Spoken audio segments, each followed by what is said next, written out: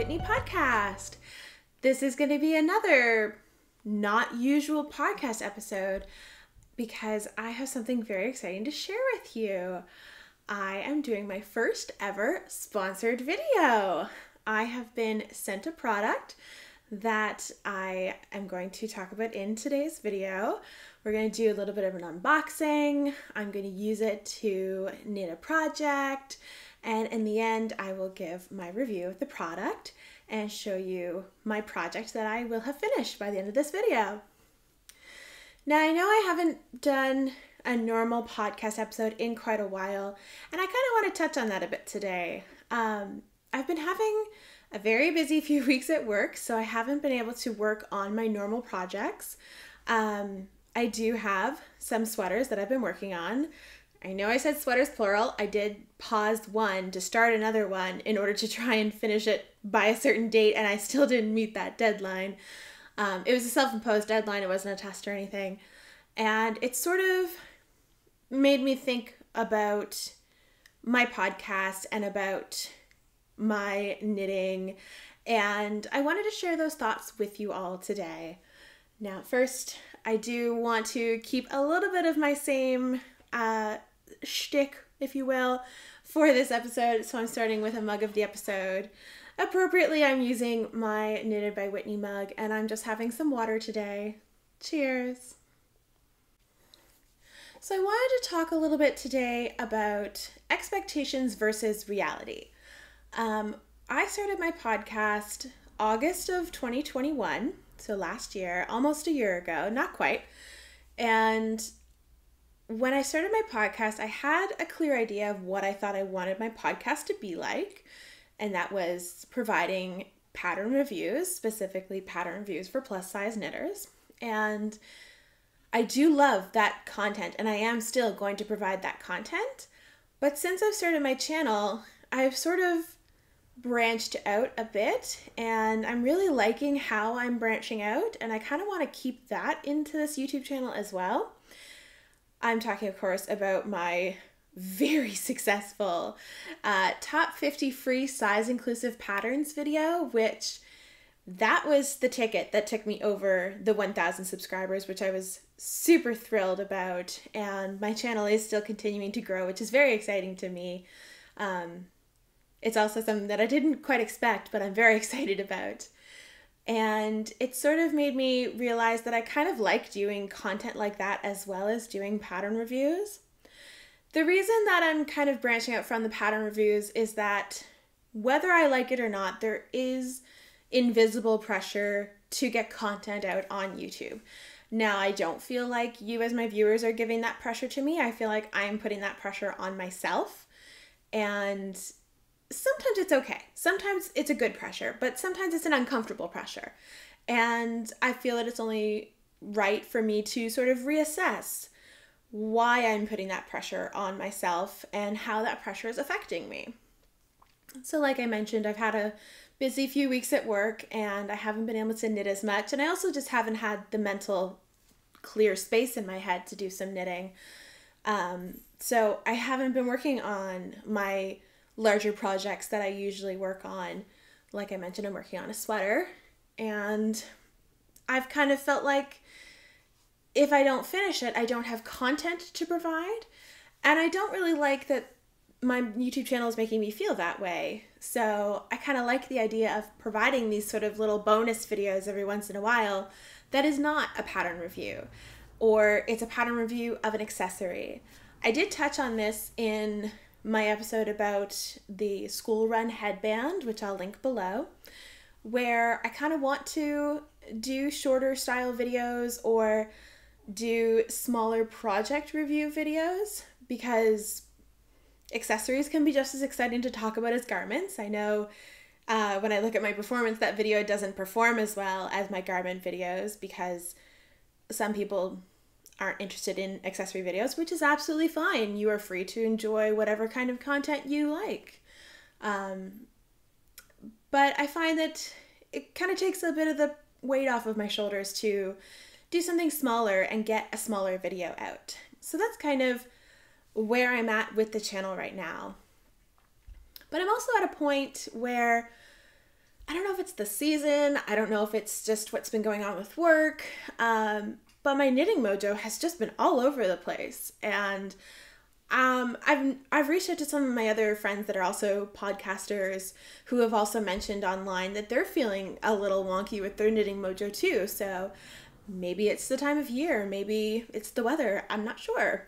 But for whatever reason, I'm not feeling like I want to work on large projects right now. I want something smaller, or I just want a break from knitting entirely, which, you know, don't want to take a long break. I just mean I want to sit and watch a movie without knitting while watching that movie, which is strange for me because I usually like to knit the whole time because it gives my hands something to do, so I'm not looking at my phone. But I'm finding that I'm entertained just by watching the show, and I don't want to knit while watching the show. I want to pay attention to the show. So that's kind of made it feel like I have pressure to provide content even though I don't have something finished to show everybody. So that's where I've kind of come in with these other videos. And today I have a very special one for you. You may also have noticed that something else on my channel has changed. There's now ads with my videos, and that is because I'm now part of the YouTube Partner Program. And I do want to mention right now, I have absolutely no control over what kind of ads you're shown, how many ads you're shown. Unfortunately, I cannot control what YouTube chooses to show you, nor how much they choose to show you. Something else that's new that you would have seen on this video is that this is a sponsored video. I have been sent a product, which I can't wait to show you all, that I'm going to be using throughout this video and provide a review of at the end. So I thought I would start by doing a little bit of an unboxing. Now, I am going to be sharing with you the BenQ Genie eReading lamp, which I have very kindly been gifted by BenQ. I'm not the first person of my collection of Instagram and YouTube friends to have been gifted one of these lamps. I know Lucy of This Nanny Knits has been gifted one, and Caroline of Caroline's Knits has also been gifted one. So I felt very comfortable accepting this sponsorship because those two knitters have raved about this light and they both really enjoy using it. So I felt that it was my turn to try it. And when BenQ reached out to me, I was very happy to accept. So let's do a little unboxing, shall we?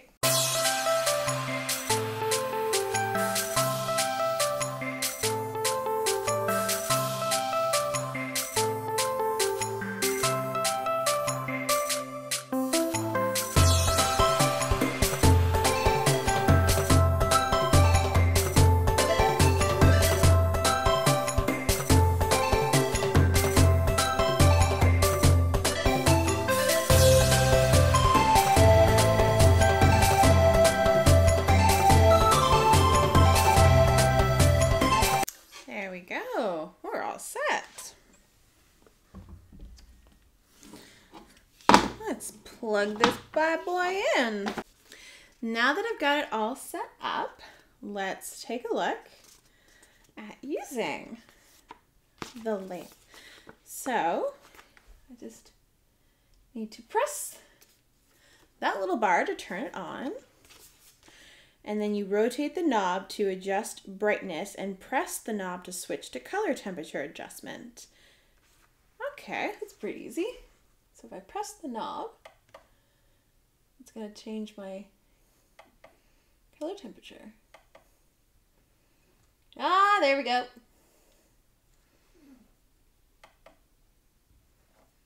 And that's dimness or brightness.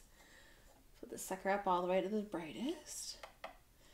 Now I will probably, there we go. That's nice warm light. Might be a little difficult to tell because it is daytime right now, but I am going to film some segments in the evening when it is darker and I do need some extra light. There are two settings for this. There is book reading and screen reading. So the yellow is for book reading and the white is for screen reading. I don't do a lot of screen reading at home because I'm on a computer most of the day, so I'm kind of wanting a break from screens when I get home. So I'll probably use the more incandescent color for my knitting as well. But can I just say, this is a really pretty lamp. It is, you know, a certain style, so if you're not into this kind of a style, it probably will look a little out of place. But I love the gold. That's beautiful. Lucy and Caroline didn't get the gold. Maybe the gold's new. I don't know.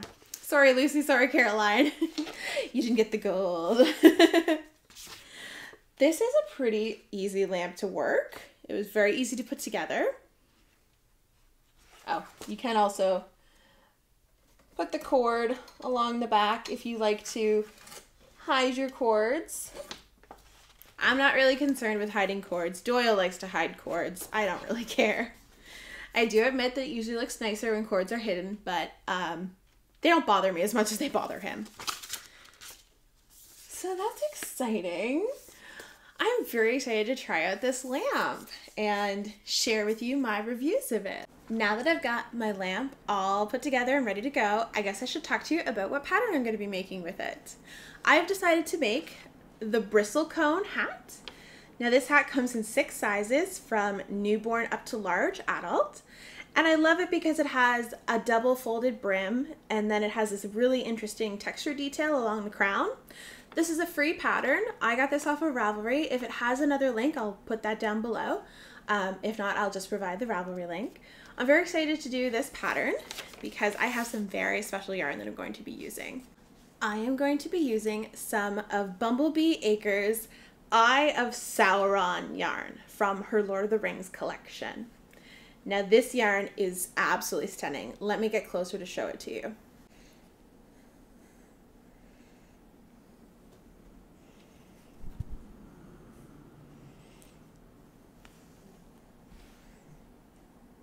This colorway is just fantastic. It goes from a really pale yellow all the way down to this not quite black, but really dark burgundy purple color, which I'm so excited to work with to see how this knits up.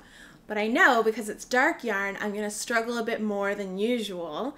So I'm very excited to be testing the Genie eReading lamp while knitting this project to see if it helps me with the dark yarn, which I'm very excited about. I've previously tried other tricks to give me extra light when working with dark yarn.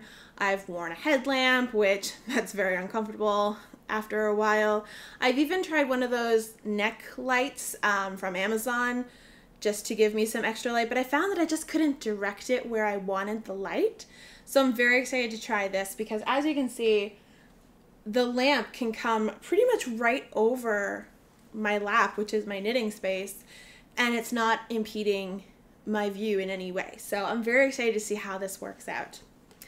But I am excited to make this hat. I'm going to be knitting this pattern in a size that will work for both Doyle and I. We have the same size head, so it shouldn't be a problem. I usually wear his hats. He doesn't tend to wear mine because mine have pom-poms on them and he doesn't like pom-poms. So when I finish this hat, I probably won't put a pom-pom on it because I know he'll want to wear it as well, because we're both big Lord of the Rings fans and this is a Lord of the Rings colorway. So I guess now I better get started on that project, and I'm going to be taking you along for the ride, showing you how I'm using my Genie eReading light. And then at the end of the project, I'll give you obviously my pattern review that I normally do, but also a review of this product and give you an idea of what it's like, see if you might like it for yourself.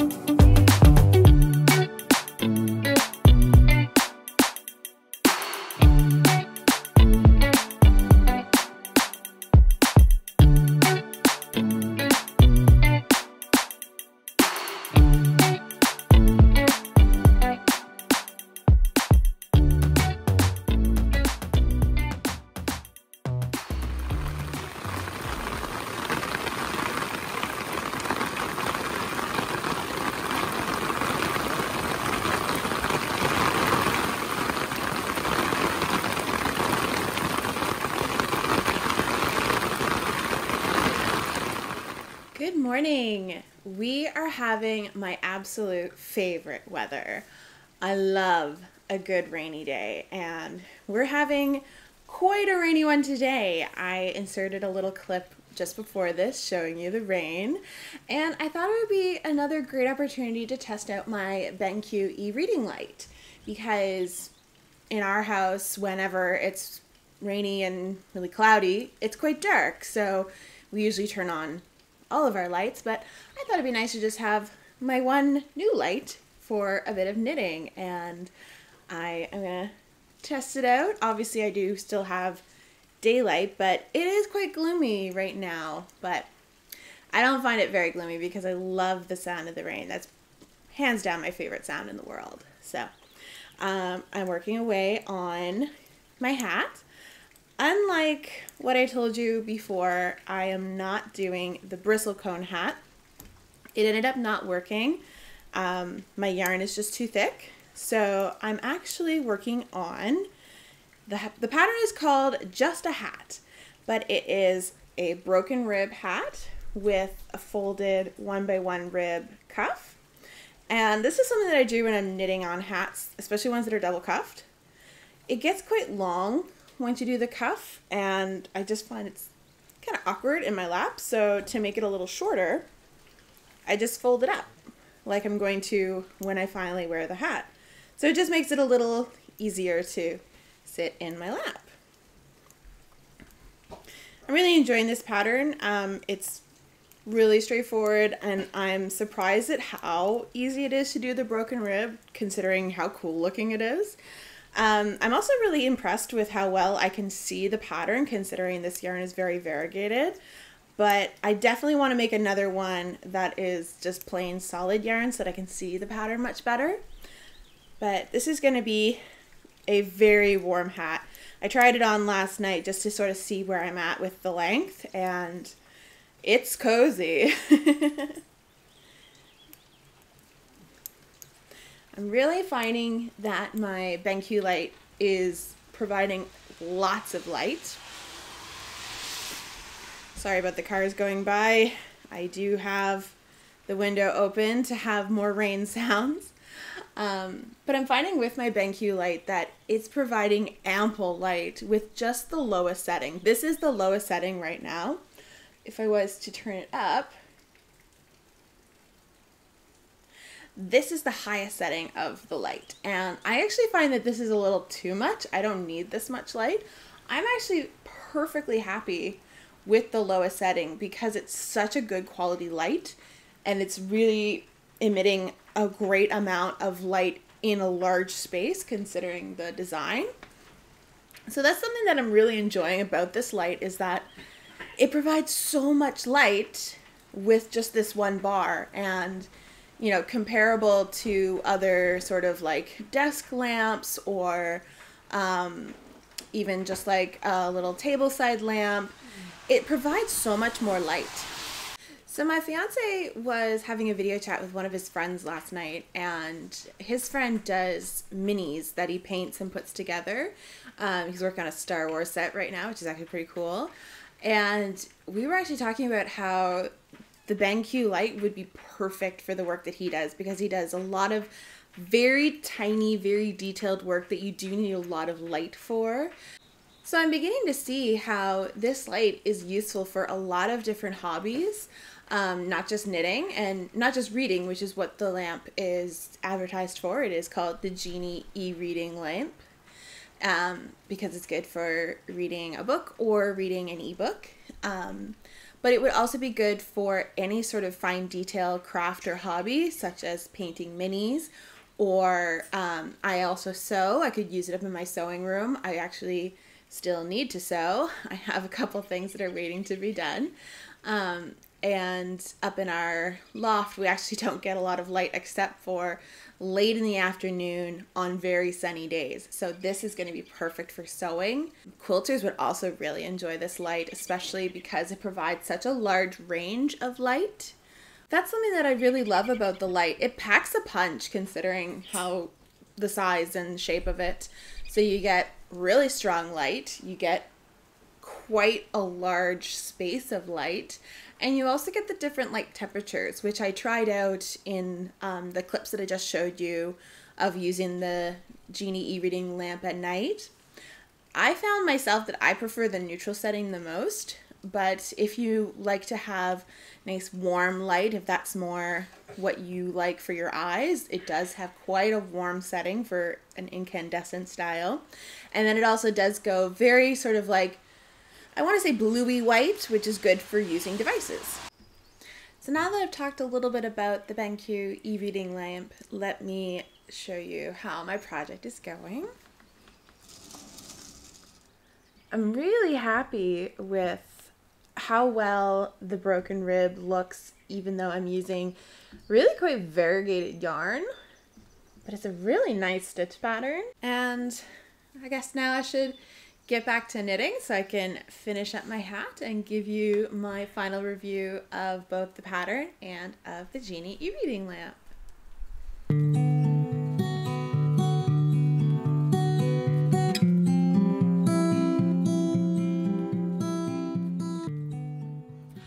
Welcome to my sewing table. It's nothing fancy, it's just a plastic table with a cutting mat on it. But I have my sewing machine, I have all my tools that I use, and now I have my BenQ light, which I am super excited because it gives me so much light. I will point out, for sewing purposes, I have this set to the highest brightness, and that's because this room is actually really dark. And I don't have any other lights on right now. I'm only using my BenQ light just to get an idea of how well it works for sewing. And so far all I've done is cut up my material, but I am going to get going on my little sewing project. And just in case you don't remember, this is the project bag that I said I was going to be making for the winner of my 1K giveaway from my previous episode. I haven't forgotten about it, but I'm going to get working on the project bag, and when I'm all done, I'm going to announce the winner.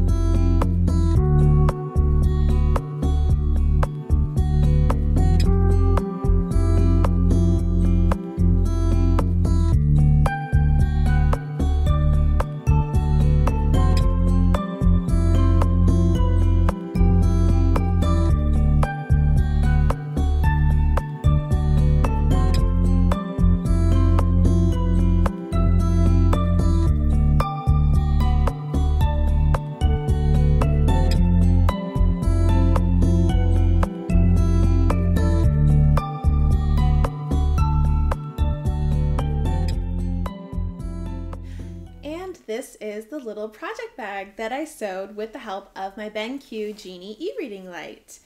I have to say I absolutely loved this lamp for sewing because it provided so much light. It covered my whole sewing table, and it was way better than the light sources that I have been using up in our loft. It's quite a dim area no matter what time of day it is, so I'm really excited to have such a really great light up there for sewing.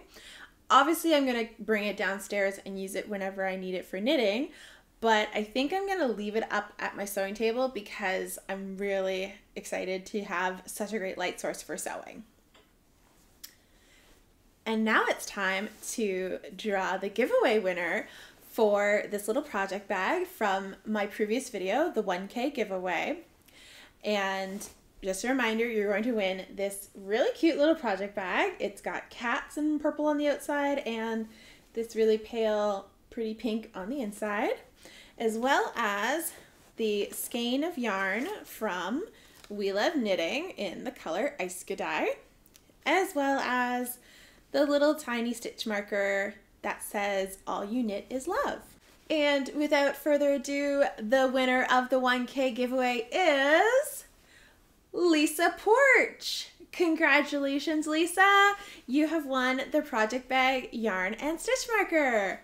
In order to claim your prize, please send me an email to knittedbywhitney@gmail.com and send me your address, and I will pop this off in the mail once I have that. Just a reminder, depending on where you live, it might take a while for this prize to get to you, but I hope you will love it when it gets to you. And for anyone who wants to make one of these little project bags themselves, I will include the tutorial down below. It is a free pattern, and there's also a paid option if you want to make different sizes of the bags. This is the free size, just to give you an idea. I love this pattern as a beginner sewer because it's only straight lines, and you can get it done in probably a maximum of an hour. I've made so many of these that I actually know the pattern so well now that I don't even have to look at it except to see what size I need to cut my fabric out of. So I love that it really becomes a great project to have in your back pocket for something you can make whenever you like. And they're really great to give as gifts to anyone you know who's into fiber arts. So knitters, crocheters, embroidery, that type of thing, because you can give this as a gift bag and it will double as a project bag. So you can put whatever gift you have for someone inside and then they can use it in the future. So there was my experience using the Genie e-reading lamp for sewing. Ta-da! Here is my finished hat, and I immediately need to take it off because it is a 26 Celsius degree day. And this is a pure wool hat and it is very hot. So there is my finished broken rib hat. And I will of course link the pattern below. I did actually have to fudge my crown decreases a little bit. Bring that in a bit. Because I casted on a different number of stitches than the pattern called for, because I was worried because I was using much larger needles than the pattern recommended that my hat would be huge if I still did the same number of stitches, so I cast it on fewer stitches. And it worked out perfect. Like, you can't really tell that I've fudged the top a bit. I think it blends in quite nicely. I absolutely love how gorgeous this variegated colorway looks. I'm especially impressed that you can still see the broken rib pattern quite clearly despite all the colors of the yarn. But I do want to make another one in a solid color yarn so you can really see the broken rib because it's so cool. And it's a very classic style. Like I mentioned, I made this to fit both Doyle and I, and it's a really great genderless pattern. This would look great on anybody. And it's very comfortable. It's very warm. I will also include some photos of me wearing the hat because I got some great pictures out in our backyard. I braved the mosquitoes and the black flies who are in full force right now to get pictures next to our shed because it was a great background for this hat. Just a note on the yarn. If you do have sensitivities and you like really, really soft yarn, this might not be the yarn for you. I do find it's quite stiff and it was a little drying to knit with. It's going to be great for cold winters because it's going to keep me nice and toasty, but I find that it's not quite as soft as other 100% superwash wool that I've used before. It is a superwash wool. And funny enough, it's the only yarn I have ever bought that is measured in ounces instead of grams. It is an American wool, so that might be why it's in ounces instead of grams. And it made me think, it's kind of funny that we measure our yarn in yards, but we often talk about it weight-wise as being grams, which doesn't make any sense because yards are imperial and grams are metric. Just another funny way that we talk about yarn here in Canada, at least. So it was kind of funny to have bought a yarn that's weighed in ounces for the first time. So I had to do some conversions when I recorded my amounts on Ravelry and everything. But either way, worked out great. So lastly, I am not going to be putting a pom-pom on this hat because, like I mentioned, Doyle will want to wear this as well. He loves the colors. And I noticed when I was taking my pictures that it looked great without a pom-pom, so I don't think I want to stick a nice big puffy pom-pom on top, although I have plenty of yarn left over if I did want to do a pom-pom. But I'm more into the faux fur pom-poms, so I think if I was to put one on here, I would probably do like a black faux fur pom-pom. But it's for Doyle and I, and he wouldn't like a pom-pom, so it's gonna be just like this.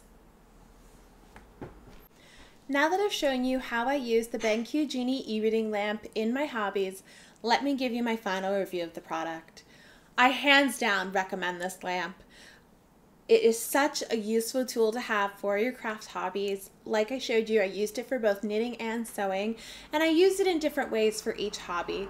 So there's a lot of versatility with this lamp, and I think it's a really great tool to have if you do any sort of hobby that involves meticulousness or needing to see a lot of fine details in your work.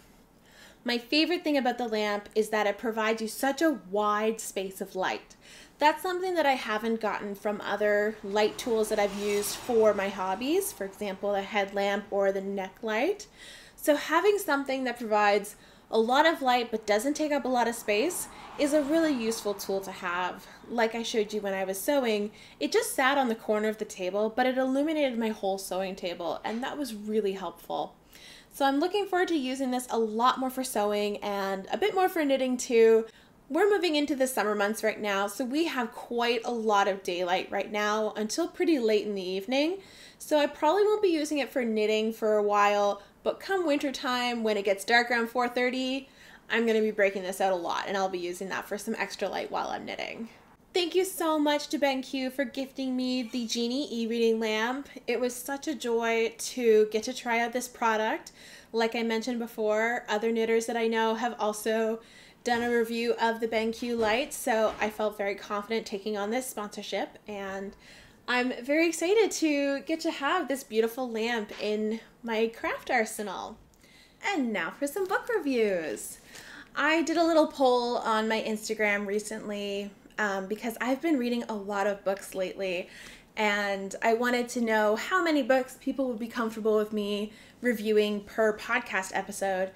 Because since my last podcast episode, I think I've read maybe 5 or 6 books, and most people were divided between 1 to 2 books or all the books. And I think I'm going to go with the safer option, which is talking about 1 to 2 books. Because I don't want to just sit here and talk about book after book after book. This is a knitting podcast, not a book podcast. So I have 2 books to share with you. I've got both of them from the library. The first one, I'll talk about this one first. Even though I read this one more recently, I read This Is Going to Hurt, which is a memoir of an NHS, National Health Service, junior doctor over in the UK. So this is by Adam Kay. He's the author. And it's sort of his story of the time when he was a doctor. He has since stopped being a doctor and is now a comedian, which is why this has been recommended as a comedy. It is a comedy. There are some very funny moments, but it was also kind of a downer because it's really sad to see how much work goes into being a doctor, how much your life is taken over by your job. Obviously, it's the type of job that you need to have a calling to do it, because you're not in it for the money, you're not in it for the time off. You're in it because that's your calling. And he did tell some really interesting stories, and it made me think of Hive Knits, who is another knitting podcaster. She's also a knitwear designer and a full-time doctor.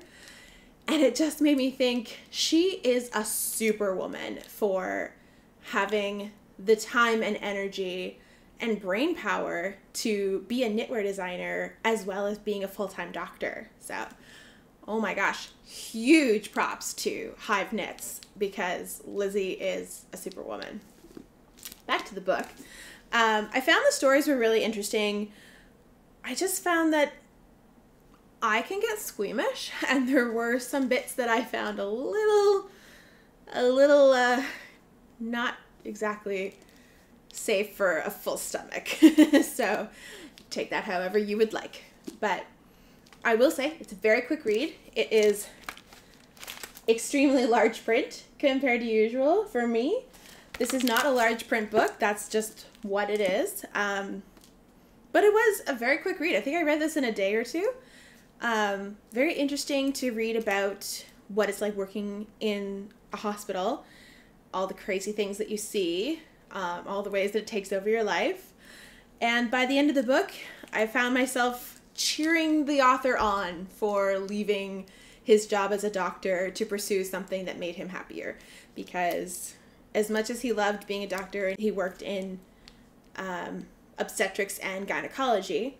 So he really loved how rewarding his job was, bringing babies into the world and helping women and that kind of thing. I do applaud him for realizing that that wasn't his true passion and he needed to find other work. And he got to write about it. And I got to read about it. So it was very interesting in that way. So that was my first book review. Now, my second book review is My Dark Vanessa by Kate Elizabeth Russell. I'm going to preface my review of this by saying there is a trigger warning for sexual assault. So if that is something that bothers you, by all means, skip ahead, end my video if you need to. This is a psychological read. It is about a girl who, when she's 15, has a sexual relationship with her 40-something-year-old teacher. And then 15 years later, her teacher gets accused of sexual assault and she has to process what happened to her versus the defamation of her teacher. So it's a very interesting read if you don't mind that content. I understand that's definitely not for everybody. I just found it extremely interesting to be in her mind and to see her. It goes back and forth between when she's 15 and she starts her relationship versus her in the present. And it kind of shows how that relationship affected her entire life throughout her years, because the moments in the past start getting closer and closer to the present moments. And it's really interesting to see how even when her relationship with the teacher is over, he still has psychological power over her. And it's really interesting to see her really look through the lens of what's happening in the present to see how her relationship with her teacher was abnormal, was wrong, was a power dynamic where she was not the one in power. And it was really, really interesting to read that and to see how her relationship with him affected all of her future relationships with everybody she's ever met, both romantic and friends or family or just people that she meets on the street type thing. So if you don't mind content like that and you really want a thought-provoking read, I highly recommend this book. I was thinking about this book for days after I read it, and I went through it pretty quickly because it was just one of those page-turner type books. You wanted to find out, does she see it as a wrong relationship yet? Does she understand what happened to her? How did she get involved with him in the first place? Like, it was just one of those books that you needed to know the answers to those questions, and the book delivered. It was just phenomenal. Very well written, excellent storytelling. So that's another one that I highly recommend. Thank you so much for joining me for this slightly different podcast episode. I hope you enjoyed my review of the BenQ Genie eReading lamp. I'm very excited about this product, to use it with some of my future knitting projects and to integrate it into my regular daily life. I think it's going to be really handy and it's so pretty. I'm really excited about the gold. I'm also very excited for any future sponsorship opportunities that might come up. I'll wait and see what happens there. And if you are a new viewer, thank you so much for joining me. I really appreciate it. And if you are a returning viewer, thank you so much for coming back. And there's nothing else to say except everyone take care. Bye.